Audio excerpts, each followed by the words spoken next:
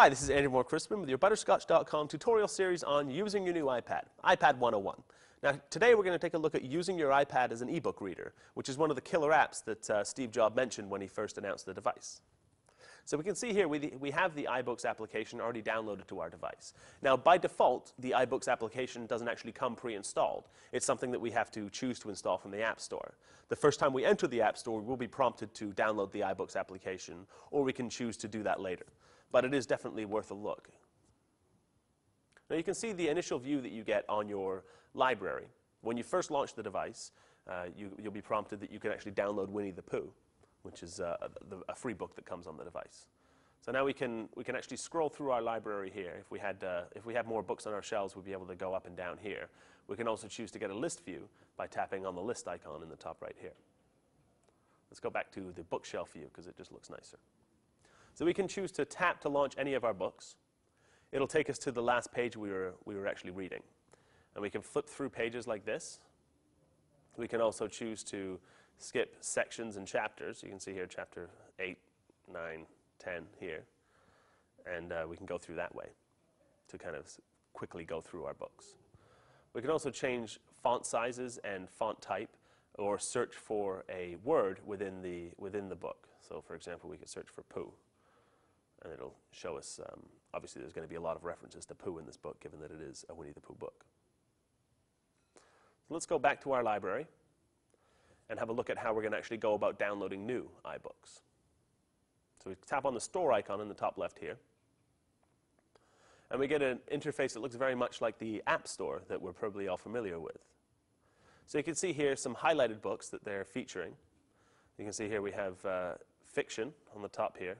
We also have nonfiction down here. On the very bottom of the library, we can choose to search for books that are $10 or less, best-selling books, free books, and all this kind of stuff. We can also access different parts of our account or redeem an iTunes gift card if we have one of those. Now we can see what's being featured up here. We can tap on any of these to go and get a little bit more information. But in this case, we're going to go and have a quick look across the bottom here. So we have, like I said, the featured view on the iBook store. We also have the New York Times bestseller list. So we can tap on any of these to get a little bit more information. Top selling charts. You can see here, we can see some free books on the right-hand side here.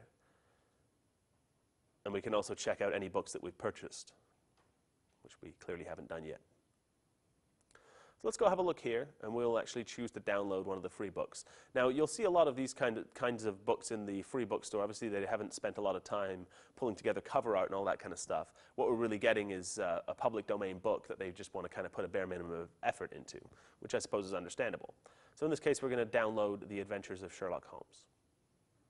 Now, you can see first we tap on free, and then we tap on get book. Now, in this case, we've already associated the device with our iTunes account. I don't mind showing you my password because after today it will be changed, 1, 2, 3, 4, 5, 6, which is quite possibly the worst password in existence. And now we can see our book is actually downloading. So we can tap on the book to launch and read it just like we would any other book in our library. Now let's go back and have another quick look at the iTunes or at the iBook store and look at downloading paid books. So we can tap here. We can tap on the heading itself, and we get a brief description of what the book's all about. We can see ratings down here, or we could choose to add our own rating. You can read some reviews that other people who've read the book have put down here. If we are sold, we can tap on the button here to buy now,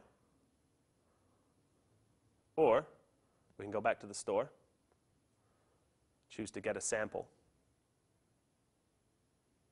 And if we choose to get a sample, we'll get a little bit of the book to actually read, so we can just have a quick look and see if it's something that's going to be of interest to us. In this case, we have about 35 pages of the book to kind of get a feel for if it's something we want. And when we're reading a sample, we also have a buy button in the top here that we can just tap to purchase the book. That's a quick look at using your iPad as an ebook reader and the iBooks store. And that concludes part 4 of our iPad 101 series. Be sure to hit up the show notes on Butterscotch.com for more detail and for all the parts.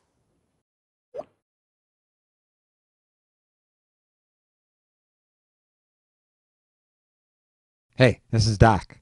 If you're looking for a cheap and easy way to put your own content on the web, go get domain names from hover.com. Just visit hover.com/butterscotch and you'll get 10% off and support shows like these. Thanks.